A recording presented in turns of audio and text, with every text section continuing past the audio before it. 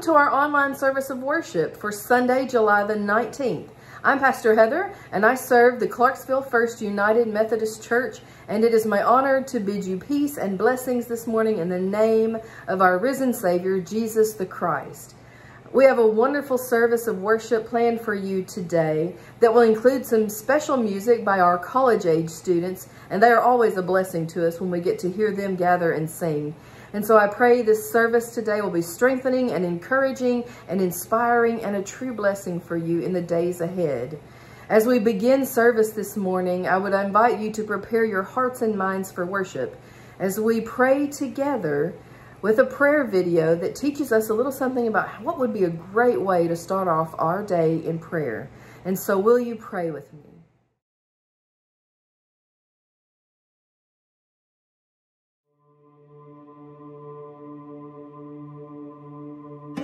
Good morning, Lord.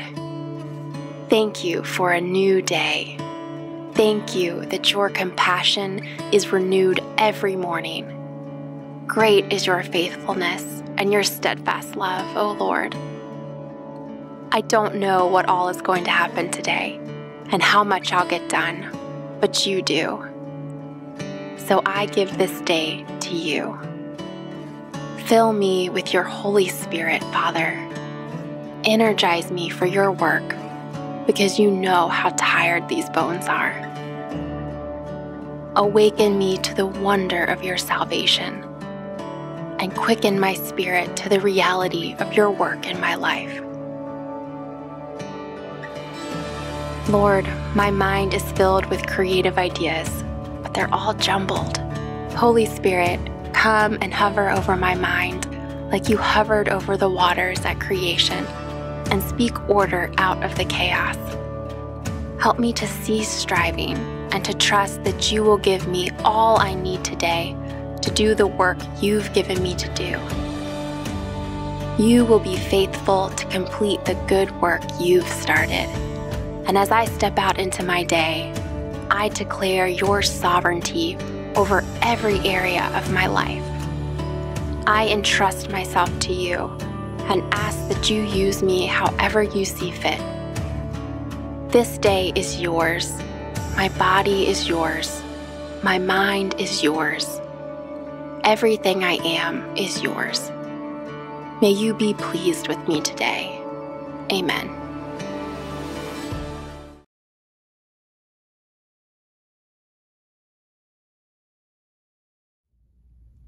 This is All I Need Is You by Dan Adler.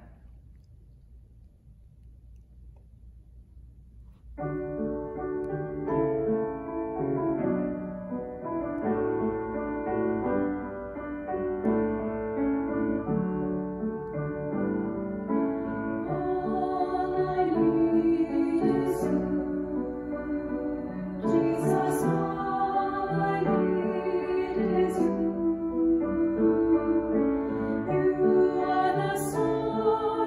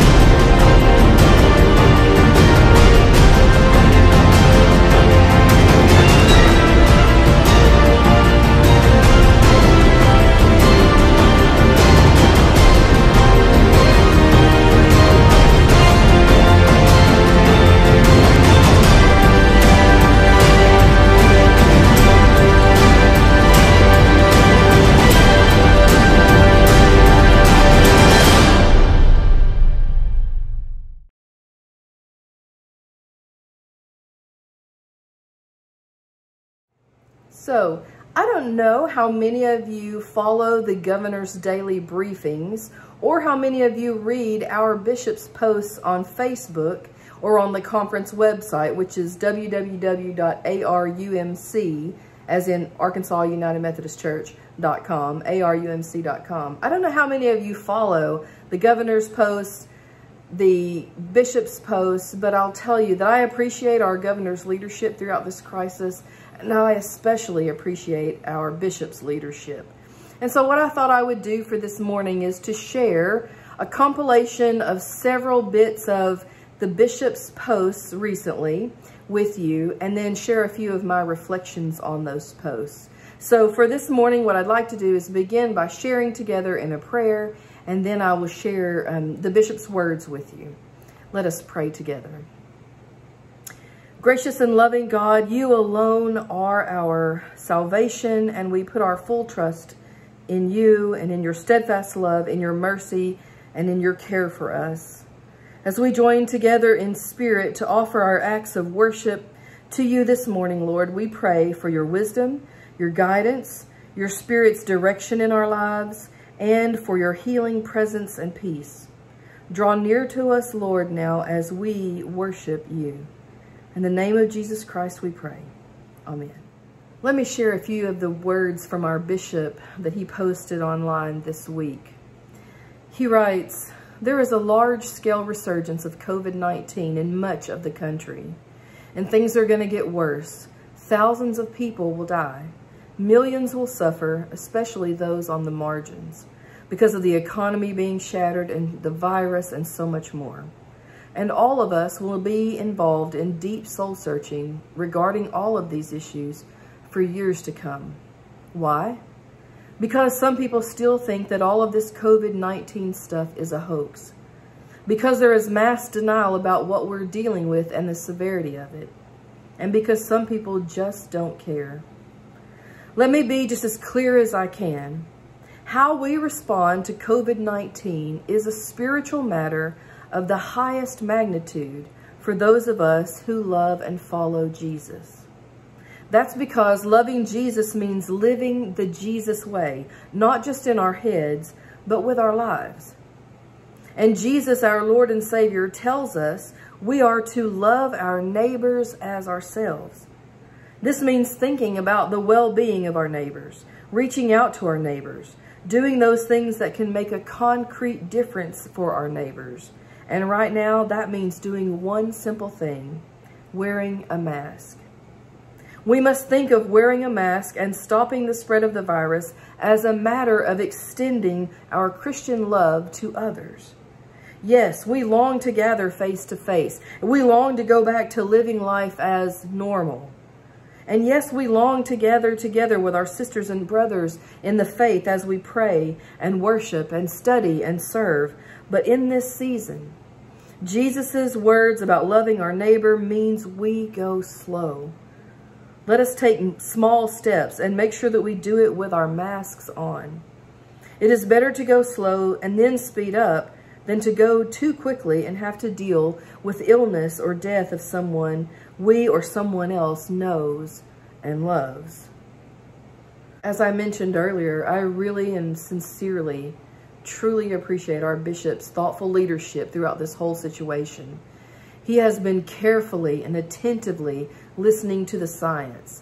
He has been consistently soliciting comments, questions, and concerns from people throughout our conference to get an idea of how he can best lead us through this uncharted territory that we're all walking through together. He has been hopeful and positive in all of his posts throughout this entire time. Even in the darkest of times, he keeps a hopeful frame of mind. And the thing I appreciate most about how our bishop is leading us through all of this is that he keeps Jesus Christ in the front and center of his mind in all the decisions that he makes, in all the conversations that he has, in all the prayer times that he leads with us pastors throughout the conference. And I really, really appreciate that. Now, this message that he gives out in this post that I just read about going slow and wearing a mask is no doubt a message that we need to hear again and again and again. But the message that he more consistently propagates throughout his posts that I want us to think about, reflect upon, and forever remember is this one. He says it over and over again in different ways, in different posts, but it's the same message. It's this message that says how we respond to COVID-19 is a spiritual matter of the highest magnitude. How we believers in Christ, disciples of Jesus, how we respond to this is a spiritual matter of the highest magnitude. I love this phrase because we all know the great commandment, right? Jesus spoke this in Matthew, Mark, and Luke, it's recorded. And he says, love the Lord your God with all your heart, all your soul, all your mind, and all your strength. And love your neighbor as you love yourself. We know that commandment, right? It is the greatest commandment, according to Jesus. And John's gospel, even though it's framed a little differently, it's the same. He says, love one another. As I have loved you, so must you love one another. By living in this way, people will know that you are my disciples. People will know that you're disciples because of how you live, how you show concern and love and nurturance and care for your neighbor. How you love God and how you love yourself. Living this way, expressing deep concern for one another, this is what will make all the difference. And it is indeed a spiritual matter of the highest magnitude. To love Jesus means to live the Jesus way. Not just in theory, not just in our words, our thoughts, but in our day-to-day life decisions. Each one of us throughout our daily lives is called to be an imitation of Christ, to live a life that imitates Christ. Each one of us is called to be a little Christ, and that is a high calling, church. It's a high standard. It's of the highest magnitude, such as what the bishop was saying. That's a high calling to live up to. We're called to be devoted to God, body, mind, and spirit, with all of our strength, loving him, seeking to follow in his will and follow his ways. Just like Jesus did, that's what we're called to do, to be a little Jesus in the world in the way that we love God. We're also called to love our neighbor, to care for our neighbor, to help our neighbor, no matter who they are, no matter the color of their skin, no matter their background, no matter any of it. We are all precious in God's sight, and we are called to love one another as we love ourselves, to be little Jesuses in how we treat one another. That's a beautiful thing, a high calling, hard to do, but a beautiful thing. And we're called to try to make this creation of God's more whole, just like Jesus did, to imitate Christ in that way. When John Wesley was pastoring to communities of the faithful, many of them asked him for the same thing over and over again until he finally replied and figured something out for them. They would ask him over and over, Wesley, teach us a way, a strategy, some rules to live by. Give us some guidelines for how we can stay close to God and for how we can live as faithful disciples to our neighbors in alignment with the Great Commandment. And so Wesley established 3 general rules from which we get our 3 simple rules that Reuben Job has written so beautifully about. These are rules for believers in faith communities to follow, ways for us to seek to live day in and day out, so that we can be the greatest disciples we can be, the greatest imitations of Christ, and people who can impact the world for Christ. And so eventually what he came down to were these general rules, which, like I said, have been boiled down to the 3 simple rules. And you probably know them. You've probably heard about them. That is to do no harm, to do good, and to stay in love with God. And the hope was that these general rules, these 3 rules, would give sustenance and hope and direction to those who practice them every day in their lives. And these 3 simple rules are simple in the sense that they're easy to remember, easy to memorize, Do no harm, do good, stay in love with God. Not hard to memorize. And on some level, even children can understand them and practice them. So in that sense, they are simple. But on the other hand, they are so profound. They are so deep and rich in their meaning and what they ask of us. And they really do have the potential to really shake up our lives if we're really trying to seek to live into those 3 simple rules every day, day after day. They really do have the potential to shake up our lives, to challenge us at the depths of who we are. And so simple, but not easy. But nothing is easy, right? That is of such profound importance for us, for our neighbor, and for our world. Like, for example, it is not easy to do no harm, right? There's no way we could, in this lifetime, ever fully live into that rule, because we're always on the edge of doing some kind of harm to somebody, even in ways we're not even aware of. There's no way we can fully live out and perfect that rule of doing no harm to other people. But that doesn't mean we don't try. It does not mean we don't try. And so even if you are one of those who doesn't fully believe and is not fully convinced that masks are 100% going to keep you safe, somebody else safe, whatever, it is not going to hurt us to try to stem the tide of this thing. It is getting so out of control, and we will never get back to any semblance of normal, and families will continue to hurt, and the economy will continue to struggle. It will all continue to be so bad for us if we don't get a handle on it. And so do no harm. That is one of the 3 simple rules that we can live by. And do good. You know, wear your mask, keep apart from one another, keep your distance. When you go out, if you have to go out, stay away from other people and be mindful of your surroundings and don't endanger anyone else, and stay at home as much as you can, just to make this all so much easier for our medical workers and our contact tracers and our leaders like our governor and our bishop, pastors. I mean, this is critical stuff. It seems that this is the very least that we can do, especially if we're a follower of Christ, to do our best to do no harm to others, to live the Jesus way in a way that helps show our love and concern, not just for ourselves, but for other people. And let me add just one more thought before we close today. To live this kind of life that we have been describing, where we love God with all our heart, mind, soul, and strength, to love our neighbors as we love ourselves, and to seek with all of our might to do no harm, to do all the good we can, and to stay in love with God. To live that kind of life is really not about us doing things that please God. Now, if we live that way, surely, yes, that would please God. Amen? But it's really not about that. For Wesley, for us to follow the great command and for us to live this kind of life that he designates in these rules for his bands and societies and classes that he is pastoring over, for him, the ultimate goal of all of that kind of living is that each one of us individually would be transformed, made more holy, made more righteous.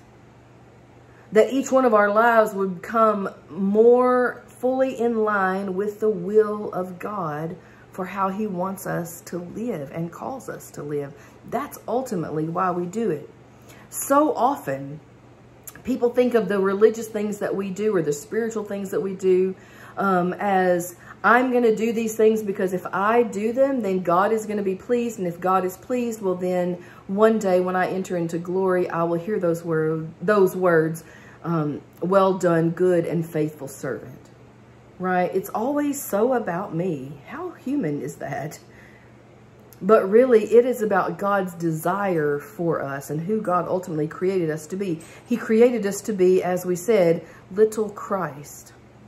He created us to live as an imitation of Christ in the world and to have the same kind of impact on the world that Christ did. And so he needs us transformed because we are sinful. We are rough around the edges. We are ragged. We make bad choices. We go way off the path. We don't follow God's will. God wants us to be honed in, brought in into his image walking in his path, in his light, following his guidance, doing things the way he would do them so that we can have the same kind of impact on the world Jesus did. And so it's really all about our transformation. That's why we love God with all our heart, soul, mind, and strength. So as we love God, God can grow the love inside of us for him. Just like Jesus was full of love for him, right? And that's why we love our neighbors as we love ourselves, because of course God wants us to love ourselves, but he wants us to love our neighbors and to care for one another. And the more we do that, and the more we do that, and the more we do that, the more that becomes the natural course of our being. It transforms and shapes and molds us into this Christ-like being. And that's all wrapped up in doing no harm and doing good and staying in love with God, right? And so that is the last thing I want to offer. This morning, we seek to live this Jesus way so that we ultimately become like Jesus. And so throughout the pandemic and throughout it all, whether we're in the middle of this COVID-19 era for a long, long, long time or just a short while longer, however it turns out, I just beg of you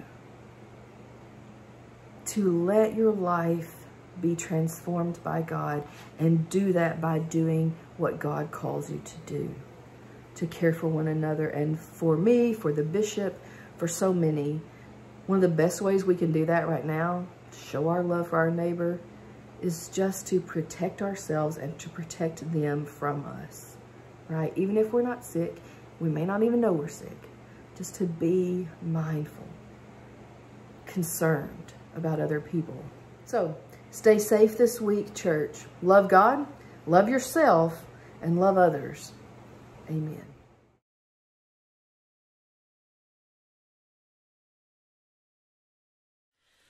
Oh.